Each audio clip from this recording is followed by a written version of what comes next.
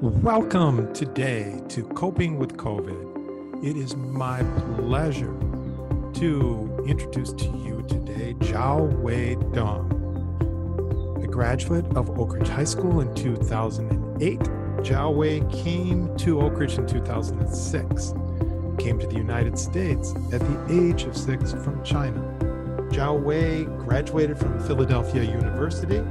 It is now Thomas Jefferson University with a bachelor's of Architecture and Construction Management in 2012. He is currently a construction manager in Chicago for a large pharmaceutical. He brings to the table so many different views on this pandemic in the United States that I think you're going to find fascinating. First of all, Jia Wei is a Chinese American. The relationship between the United States and China is complicated at this time, and Jia Wei can bring some of that to the table for us. He also brings to the table the fact that his parents, his family, has had a small business in the Oak Ridge community for a long time. China Star on Apple Avenue is a great place to eat, and it recently just opened back up. And Jia Wei's sister now owns the family business that Jia Wei worked at when he was in high school. And finally, Jia Wei brings a story to us. In January, to celebrate the Chinese New Year, Jia Wei flew to China with his mom and his dad and his wife to celebrate the Chinese New Year and to meet his grandma and grandpa. And one day after being in China lockdown, and the pandemic officially began. And so Jia Wei was in quarantine in China for 2 weeks, flew out of China on one of the last flights that was allowed back into the United States, and has been in quarantine in Chicago since. We are honored and we are fortunate to welcome today Jia Wei Dong, Oak Ridge class of 2008. Thank you. Just to start off, introduce myself. As Mr. would say, my name is Jia Wei Dong. I'm class of 2008, but I didn't attend Oak Ridge until 2006 when our family took over the restaurant in 2006. So prior to that, I was in 9 different schools. So that's a different story. But I graduated from Oak Ridge, went to Philadelphia University, studied architecture, and then after that I went to work for a contractor down in Houston. Now I'm actually working for the pharmaceutical company based in Chicago. So I'm as their owner's rep or construction manager for all their projects. In charge, directing and in charge of all the project up in Chicago areas. I did not realize that you went to 9 schools. Yeah, that's a lot of bouncing around. Was it all in Michigan? All over the place. All over.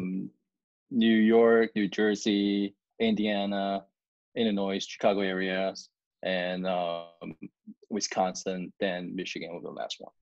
That's why when you see me on first in a school, I'm not talking to anybody because to me it's like I know I'm gonna move, so there really make no sense to make any friends or get connected to anybody. So I'm kind of used to that routine.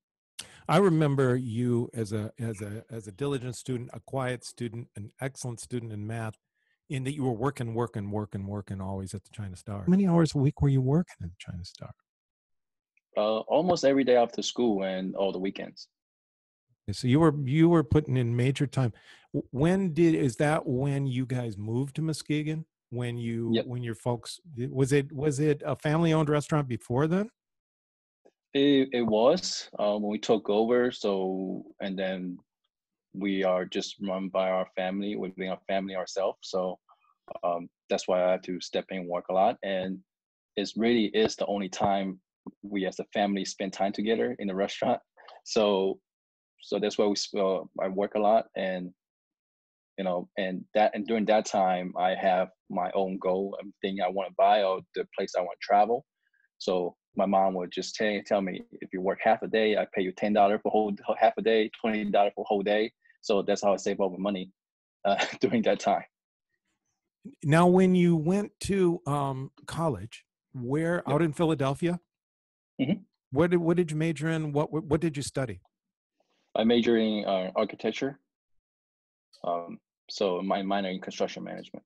And then I picked you back up. You were down in Houston. You had gotten a Yep. job because Houston is building all the time. I mean, they've Mm-hmm. got. You said they've got high rises going up all the time, and we kind of got back in touch. I don't know, through Facebook or something. It was around the Chicago Cubs. I think it was when the Yep. Cubs were starting to put together a series, because you're a big Cubs fan, and we were talking online about the Cubs, and then boom, all of a sudden, pop, you're up in Chicago as a contractor up in Chicago. I always want to move back, so that I finally got a chance to move back here. I never thought I'd be a contractor. I was interested in architecture building.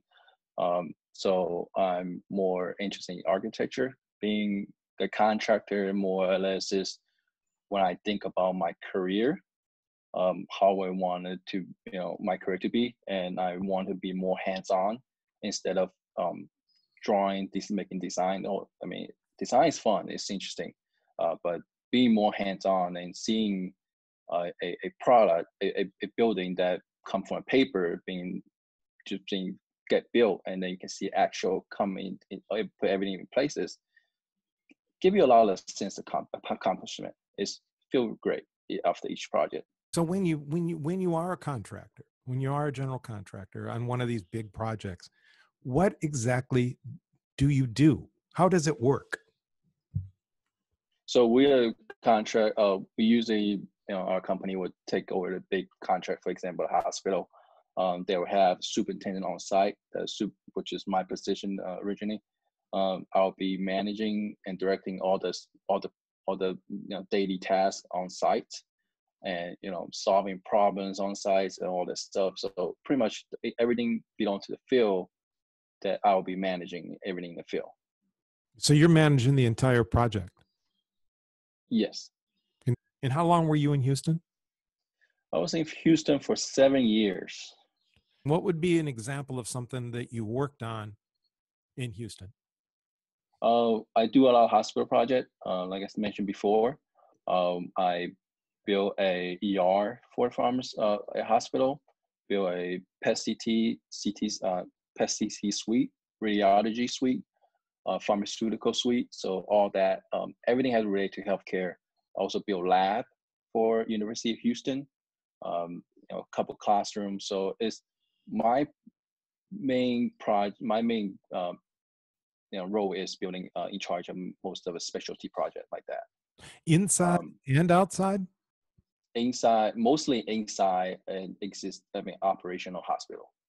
Okay. So that's that challenge right there, that we have to do our work and also make sure that we're not affecting the hospital operations. So you're down in Houston for 7 years. I know that you had told me that you wanted to get back up this way. Yep. Why did you want to get back up this way, and how did you land in Chicago? So come up here, obviously, first thing is because the weather. It's just too hot down there, and I can't stand it. The weather is beautiful up here, and secondly, one of the most important, that my family's up here, so I want to stay close to them. But it kind of took away from my wife, because her family is down in Houston. So, but we are able to convince her to come up here, and it's been pretty good. How I come up here, I got hired by an engineer company at first, and who want to relocate me up here to work for this pharmaceutical company. Okay, you made a really good point, and I think you guys all need to think about this as well. When you hear Jia Wei say, "I wanted to come back home," and he says he's in Chicago and he's 3 hours away, that's back home.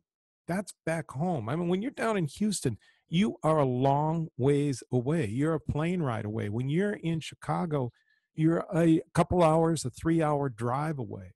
And Hmm. so when you guys think about leaving home and looking for a career and going in certain directions, you got to think really hard. What's my circle? How far can I go? Well, I can go a whole lot further than Muskegon. I can be in Chicago. I can be in Cleveland. I can be in Detroit. I can be in Milwaukee. When we had Angelina on here last week, she still feels like she's home. She can get home and she can see mom and she can see dad and she can help out around the house. So when Jia Wei says he's home, being in Chicago, even though it's 3.5 hours away, is home. And so I think that's really been good for you. Case in point, you're driving home the last week when I talked to you on the phone to help your sister get the store moving up. Yeah, I was. Yeah, my parents still in China, so they kind of go around gathering all the PPEs that she can find. She mailed it to me, so I have to, last week when they decide to reopen the restaurant up, so I have to deliver those PPE over to them, um, and then stay over there for a week and just help them in case it get extremely busy because my nephew's at home, so she want to make sure somebody can look after the kids. So end up I have to be over there help out as well, and thankfully my wife is there to able to look after the kids. When we all in the restaurant working. So it's a team effort. It's a team effort, yes. And it always has been. Yep. From very early on, yes. You said that you were in China rounding up PPE. Explain Mm-hmm. what PPE is and what you were rounding it up for and why it had to get to the China Star. PPE is everybody should know. What prior know is personal protective equipment. So, and and here we're talking about mainly talk about mask. Any mask that we can find. In China, there is some masks available, mostly in our area. The government will passing out masks weekly basis to people, but it's still hard to get. It's still hard to find by a bunch of them. Even in Chicago area, it's probably hard to find a bunch of masks to buy in bulk. So that's why my parents go around, really use their resources to find a channel to buy a mask in that large quantity. It took them a while to get back to here. Usually, is the shipping cost is right now is so expensive. Is almost twice as much the actual cost of stuff that ship out here. And they took about 3 weeks, almost a month to get here, because there's no direct flight anymore. You have to route to Hong Kong and route to somewhere else before it made it to US. So so that's why the shipment cost is so expensive right now compared to before. So mainly that's what we did. We get a bunch of face masks, some gloves, and we deliver up to my sisters. And so if you go into the China Star tonight to take out, because it's still takeout, then the PPE that people are wearing there was from your mom and dad rounding that stuff up in China, sending it across the ocean to you, and then you driving it down to them. Correct. Yes. Okay, cool. Which is necessary because you guys know, and we've talked to people, that the United States has been sorely short of PPE, Mm-hmm. both firstly in the hospitals, and so most of the PPE goes first to the hospital. And so if you don't have it at the hospital, how are you going to have it at the restaurant down the street? I mean, you have to keep your family protected. And so do they have enough to weather the storm? They have enough so far. Thankfully, we do not have that much employee, and really the health department only require people, the cashier, the order taker, that people had to interact with the customer to wear a PPE or a face mask. The cook and everybody working in the kitchen is not required to have to wear one. So which is good because it helped them out. It's very hot in the kitchen. It really helped them out a lot. So we should have enough for now. For a while at least before we ran out and we got a couple. I think we got 250 of it. Okay. And then did they have to make any changes inside of the restaurant in order to make it safe so that they could open up? Yes. Yeah. If you see the picture, or if you ever been to China Star recently, there's a huge glass wall. Come and the counter go all the way across. To just we pretty much isolate our working area and the waiting area completely. Okay. So to protect our worker and also protect the customer, we try to enforce 6 feet distance or minimum, enforce limiting people going into a restaurant at the same time. But we know sometimes we just can't control it.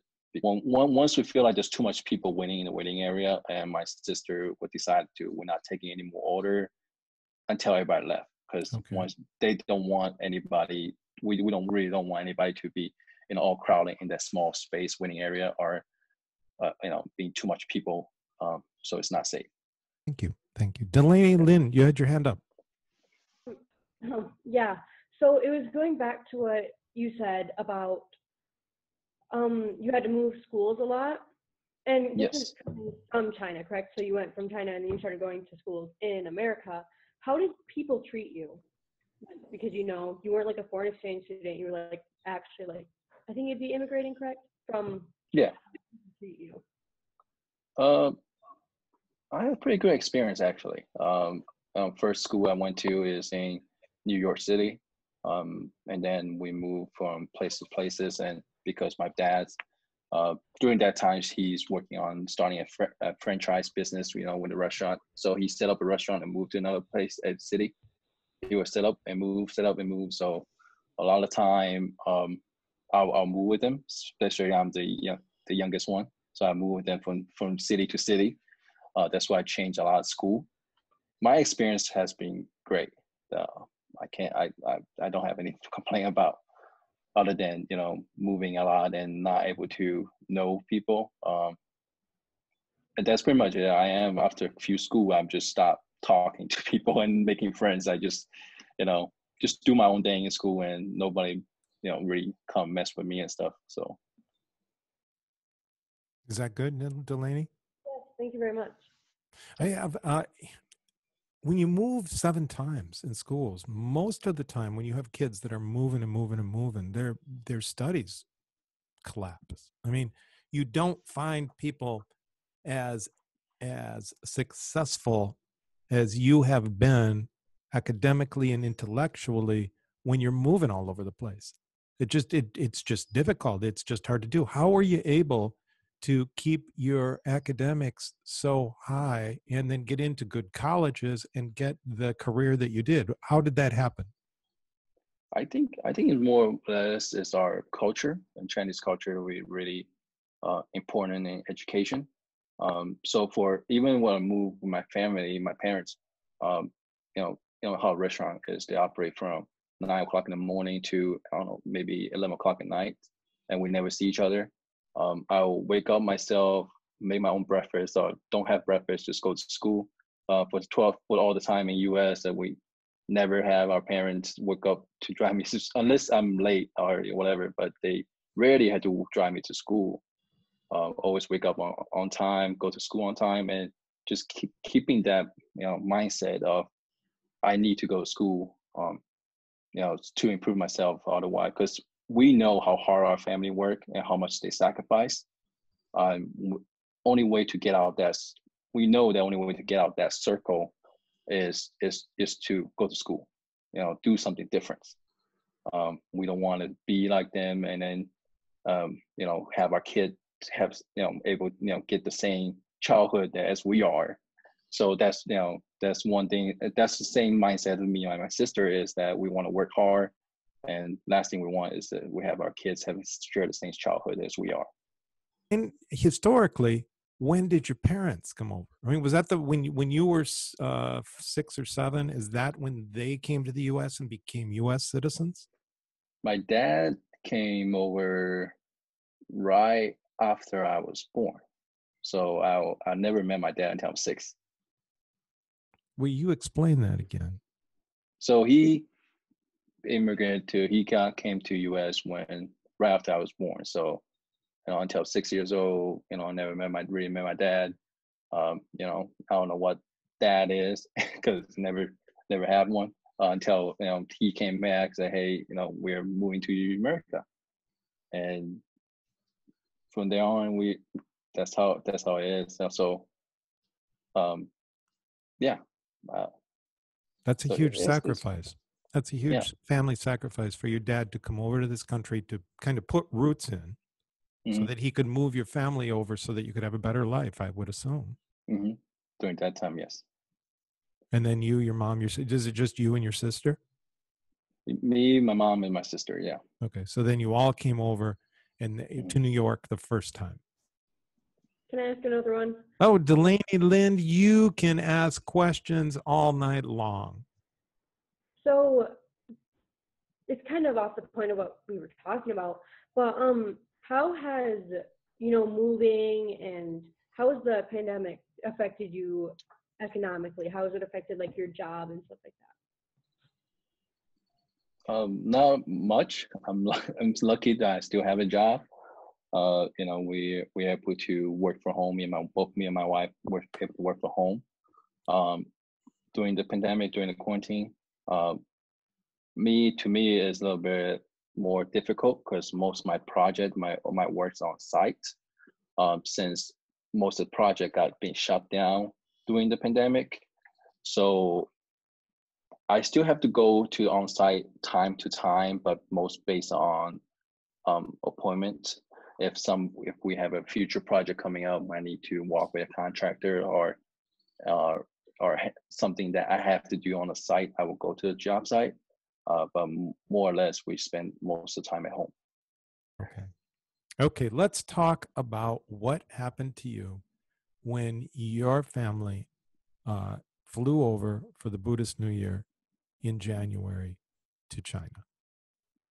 So that time in January, I just changed my job from an engineer company to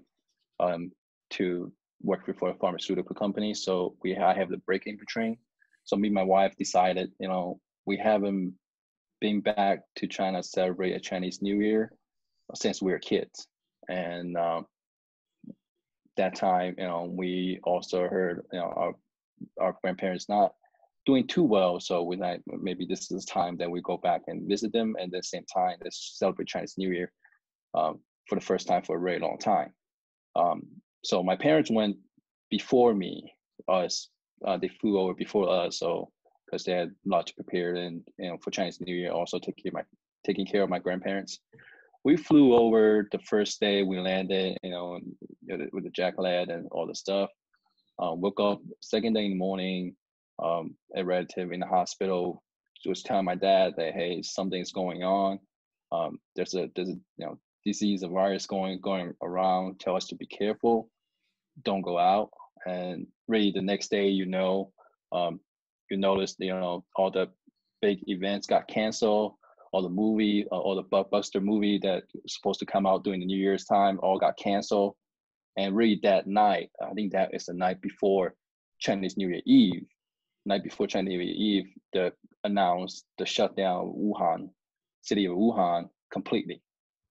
That's when we're like, what's going on? And then it's not much time for people to prepare. Literally, the city of Wuhan government come out and announce that at around noon and say by midnight everything shut down, nobody going in, nobody go out, and that's what's it. And then we move on to celebrate, Chinese, and then our local government where we at we're like 600 miles away from Wuhan. So was tell us to, stay indoor as much as we can. Really, our news is to just stay indoor as much as possible. Don't go out. Only go out for essential travel. So now moving to next day, and we celebrate Chinese New Year Eve, Chinese New Year. I think the fourth day, our area announced, they put in a really strict travel restriction from city to city and town to town. Everybody going in and out had to get temperature check, and there's every toll booth being converted into a checkpoint for taking temperature. They'll ask you where you come from, all this stuff, and taking your temperature.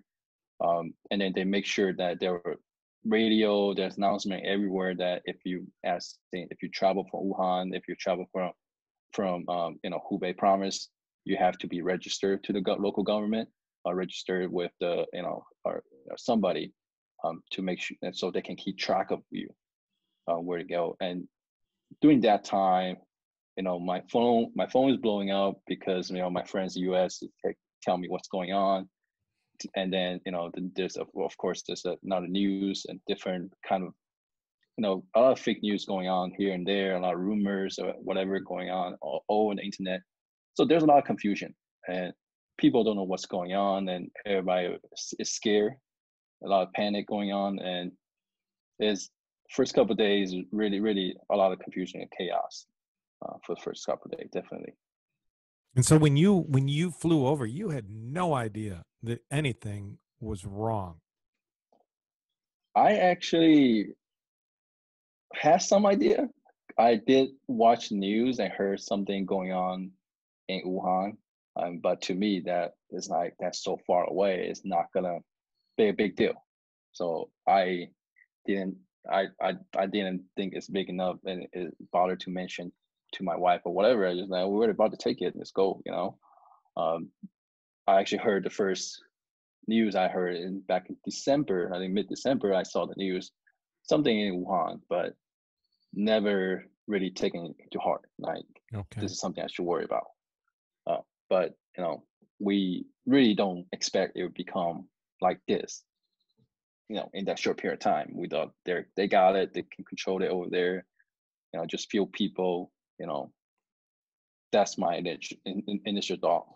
And you were there when it began to become really, really serious.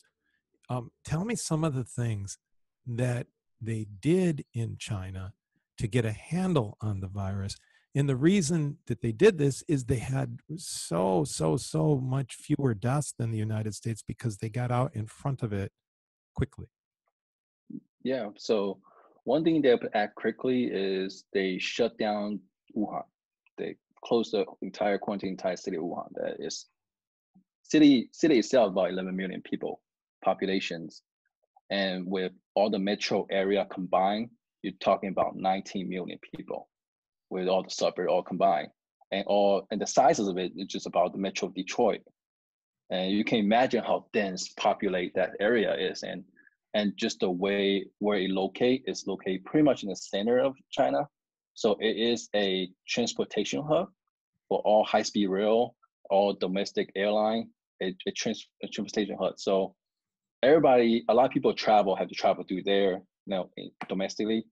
Either you're taking train, high-speed rail, or airplane.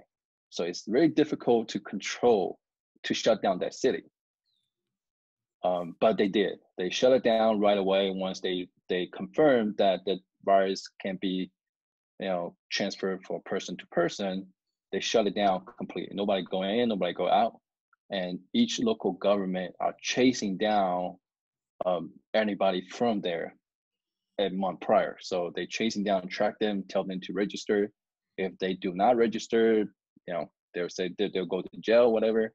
They get punished. So they do a lot of chasing down. First couple of days, we do have people knocking our door, ask where you guys from. They want to see a document, say, hey, where are you guys from? Wuhan? We say no, and they see a document, and that's pretty much it. In the first couple of days, there's people knocking door to door, ask where you're from. They would give you a coupon, entrance permit to go. Let's say each family, each household will get 3 coupon per week to let you go in and out of apartment to buy groceries. So they pretty much, you can't go anywhere. You lock yourself into the apartment, and if you want to go out, you can only use the coupon. So you use for that time. You kind of broke up there for a second. So you had coupons that would allow you 3 times out in a week. Did they have people that were guarding like the entrance to the high rise? Yes, they're the security guards. Okay. Each And this, the building manager, the security guard, the property manager, they have security on site. Just to guarding, make sure nobody getting in. They check the ticket. Once you come in, they also check your temperature, make sure you're not getting any fevers, all that. so they were checking temperatures extremely early. I mean, this is a week into your trip from the United States. Yeah, that's about a week into that. And what are we talking about? What date are we talking about? Right before end of January. End of January. Okay. Because the Yeah. United States, we didn't do anything in February. We did no social distancing. We did no masking. We did nothing in February, and we didn't start doing anything until March. And so if you look at the countries around the world that have had really low death rates, it is because they did all of this work early. South Korea was testing people at that same time religiously. I mean, they had people, they did drive-by testings. They were testing everybody everywhere. These countries, and Germany did the same thing, whereas Italy didn't. And then Italy ran into huge problems. The United States didn't. The US ran into huge problems. Great Britain didn't. They ran into huge problems. So you had to get this thing under control early.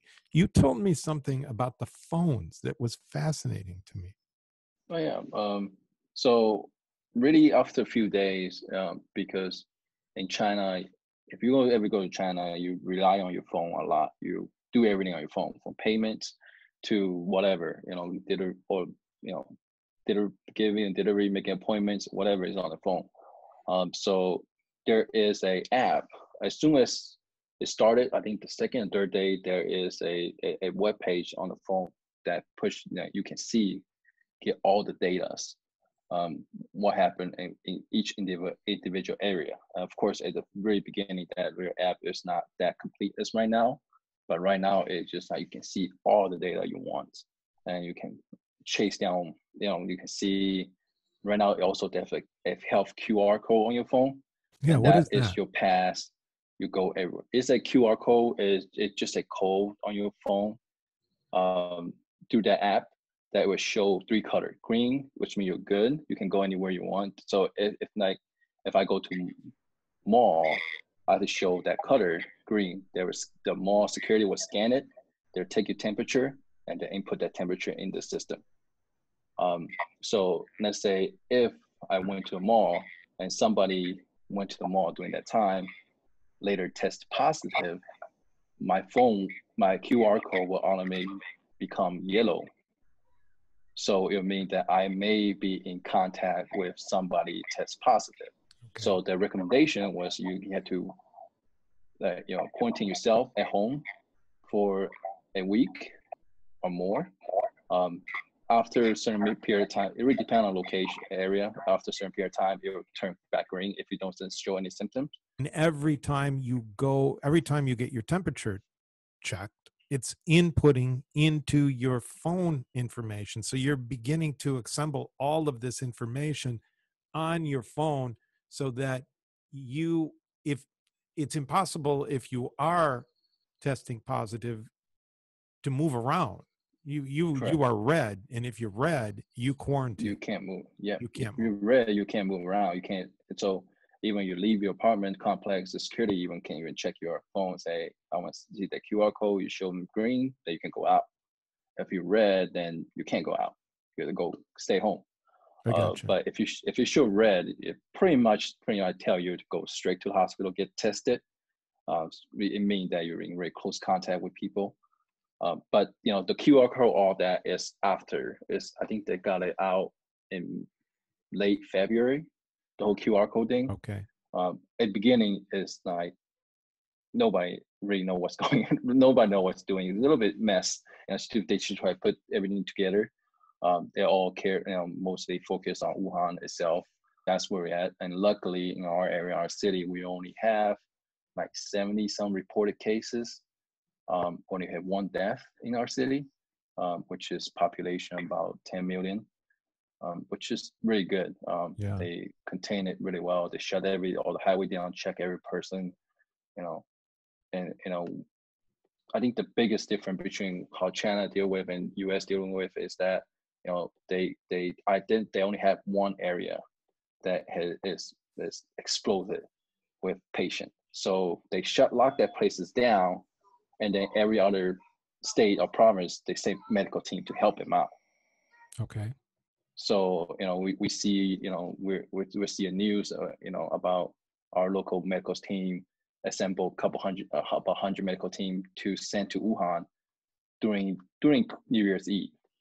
So imagine, they told you assemble to go help out in Wuhan in Christmas Eve, right after your family celebration. So that's the amount of, movement they have, put the whole country in the effort to control it. And they did. They did, yeah. They did. So, they did a good job. No, I just wanted to reiterate to people that you've got to understand too that the Buddhist New Year is the greatest celebration in Asia, all of Asia.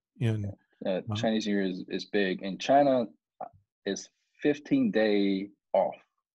So for New Year's Eve, you celebrate for 15 days. And that's how big the holiday is. And I remember when the whole thing came down in China in the Buddha New Year or the Chinese New Year happened, they were really concerned that people were going to start traveling everywhere, and they shut that down too.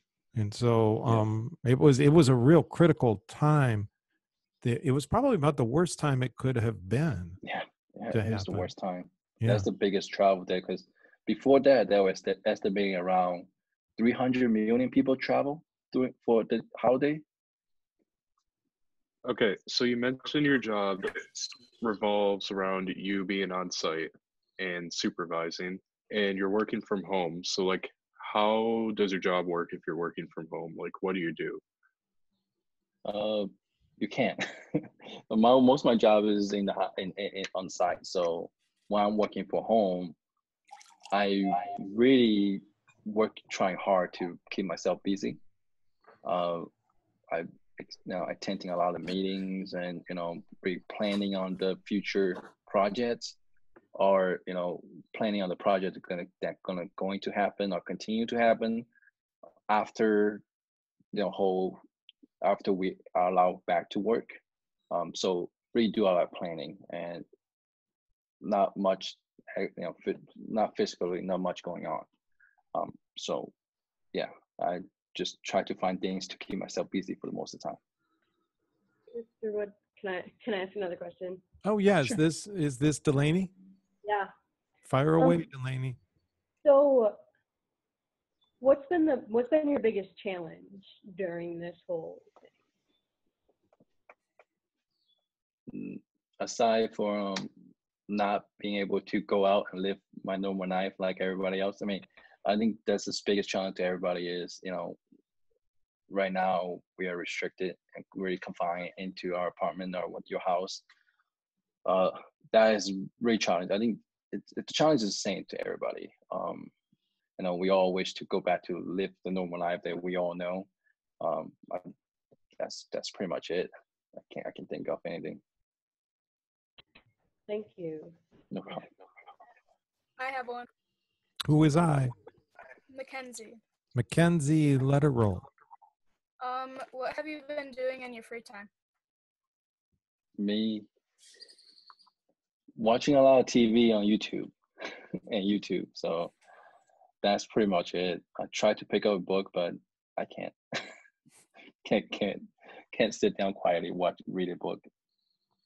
I rarely post anything on my Facebook, and really want to get into politics and stuff. But that's why I work. A lot of my colleagues and my friends that is not Asian or Chinese that ask me a question, which I appreciate it.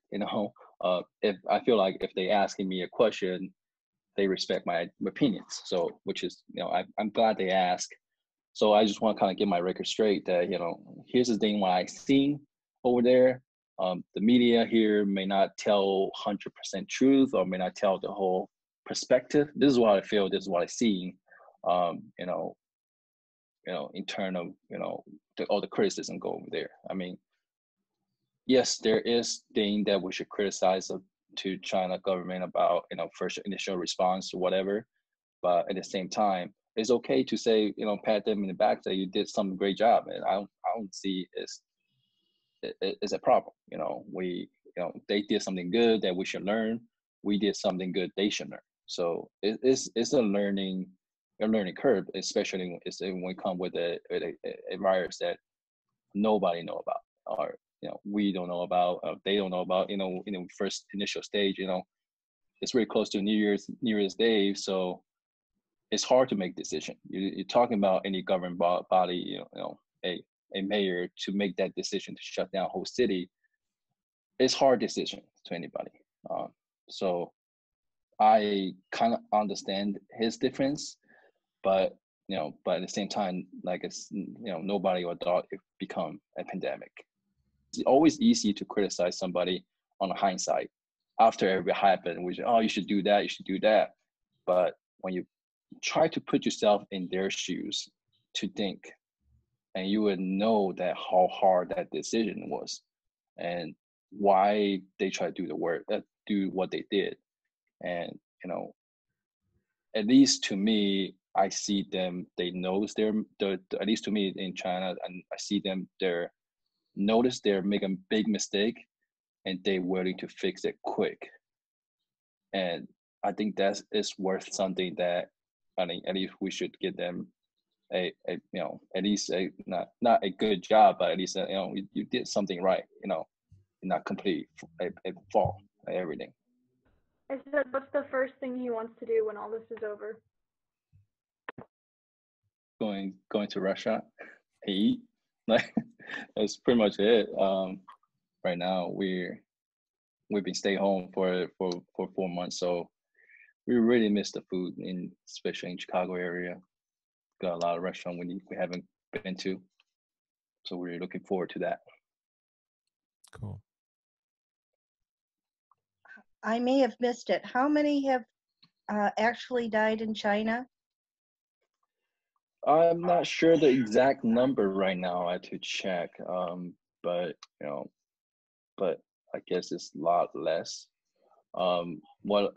That's just something that I post on Facebook the other day, is that there is never a universal way to count death by COVID-19. Every country do it differently. But if you think about, I think China used a way that they only count people who directly die from the virus, which means if I'm a healthy person, I got virus and I die, that is directly. But if you're, like, say you have underlying disease, you got virus and pass away, they might not count that.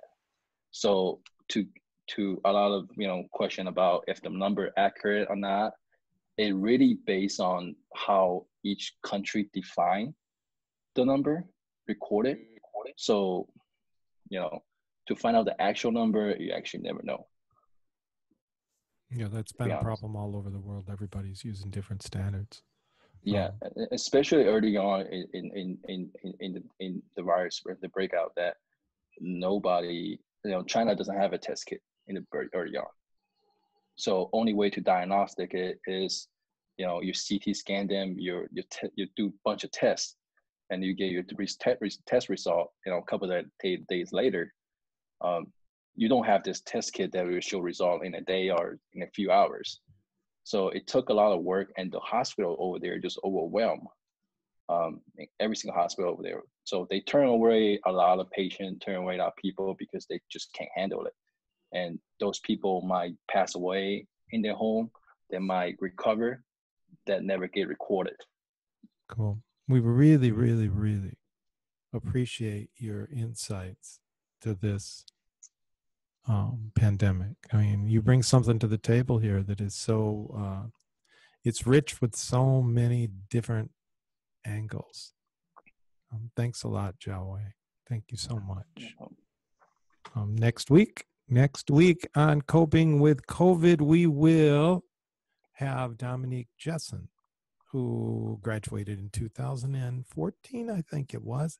She's working for United Way in Muskegon, and she is involved with the volunteer effort to get people out into the community to help people that are in trouble.